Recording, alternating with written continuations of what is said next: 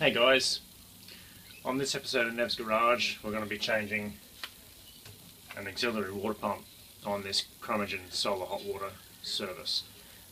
Now I've already pulled this pump apart, tried to fix it. Unfortunately I can't. I think the magnetic drive's fallen off the shaft inside, unfortunately. So I've had to replace the unit. Got the new pump here. It's a shame because they're a very expensive pump. About 300 bucks. What are you going to do? Sometimes you just get F'd in the A. So we're going to be fitting this new replacement pump, setting up the system so it works again, ready for summer. So we can take advantage of those sweet sun rays, yo. Now let's get into it. Alright, so let's whip that old pump off.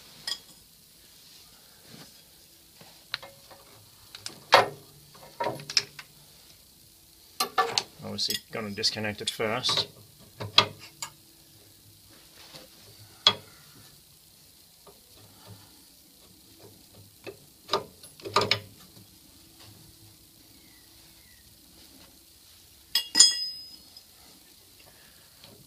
Turn off the water supply to the solar system.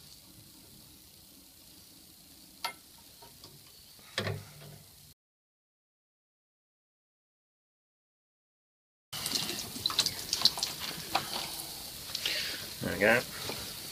Alright, so here's the old unit. Let's compare it to the new unit.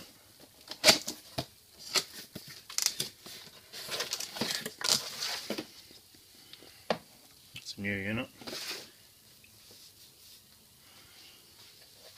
So let's take this little foam cap off, whatever that's for.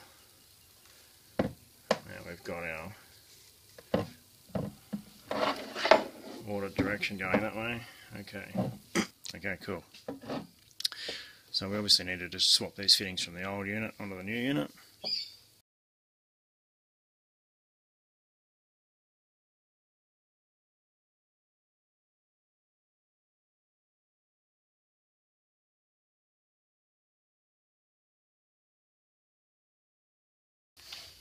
Alright, cool. There's the other fitting. I'm just going to clean them up a little bit. Alright, cool. Get rid of the old pump now. Now screw our new fittings in.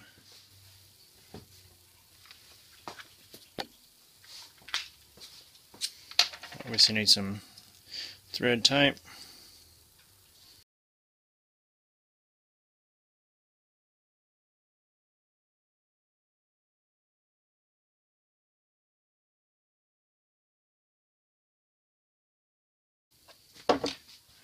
Alrighty, so I'll tighten them up now.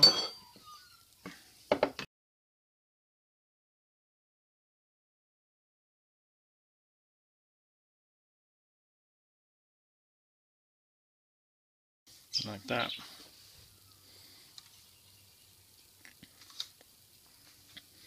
Okay, cool.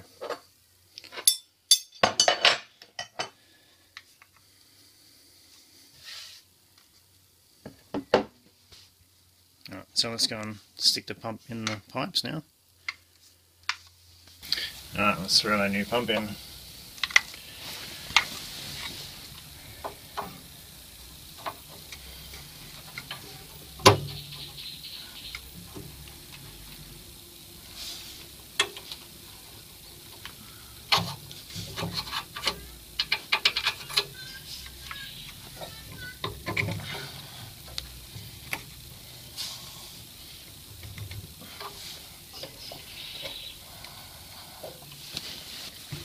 Put a bit of grease on these brass threads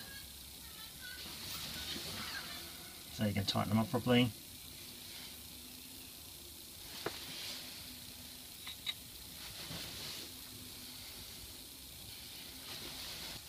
Right, now we put our retainers back on.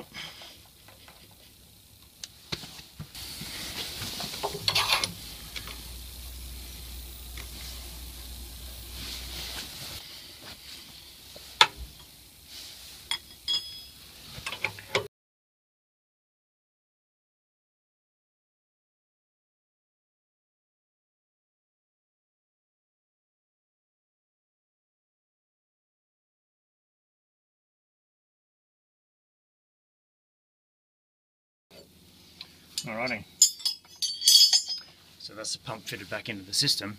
Now you'll notice that when the pump is pumping the right way, from the tank up to the roof, the actual body of the pump's upside down. The electrical connector's at the top, exposed to the water, the writing's upside down, the drain hole in the unit is at the top.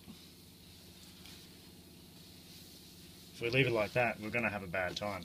So we need to turn the motor part of the pump around. So we're going to do that now. So that's really simple. You just need to undo this big brass retainer and the pump body will spin around.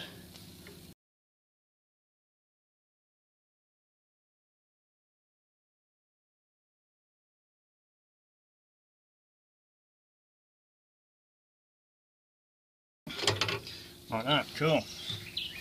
Alright, so what we can do now is introduce water back into the system. I'll just turn the water back on.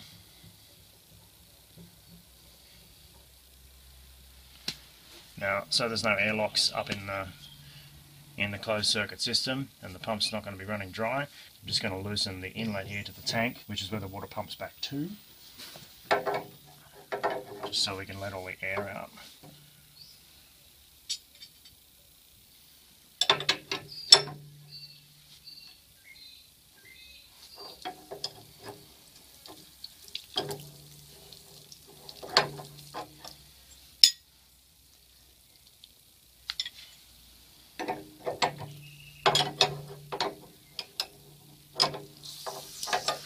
Alright, so we're just going to let that go for a minute or so.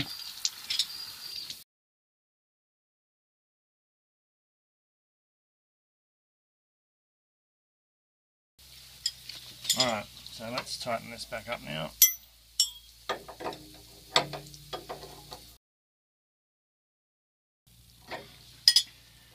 That should have all the air bled out of the system.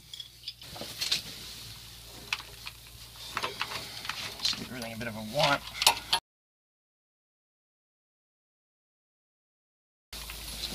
Alright, so we can plug the wiring loom in now. Now put a bit of dielectric grease on the terminals of the connector, because the pump is obviously, in the elements. I don't want the terminals to corrode or anything. I'll plug it into our Chromagen box. Alright, now we can just turn the Chromagen box on here, but before I do, just going to put into view the light window so we can see what's happening. Alright, let's flick it on and see what happens. We're watching here for lights, and we can also watch the operation light on the pump. We got the initial red power light and a green pulse for the pump, and we also saw the operation light just wink on. Okay, so now we'll just leave it turned on now. When the heater warms up in the glass box on the roof, our pump should start running. So let's leave it and find out if it does. Alright, so you can see the green light on in the controller on there. That means that the water's hot enough on the roof for it to circulate, and the pump's running. Nice and quiet, nice and smooth. You'll see also I tidied up all the wiring and insulated it better than it was before. Now if the system's working now, this inlet pipe here, or the return line from the roof back into the tank, should get warm. Yeah, it is. It's very hot. So the system's working great. The pump's running now. As it fills the glass box on the roof with new water, it'll turn the system off again and it'll just sit up there to heat up again. Cool guys, so I guess we're done. So that's how you fit a new auxiliary water pump to your solar hot water system. So thanks for tuning in. Thank you also for liking, sharing and subscribing. And we'll see you next time on Nev's Garage.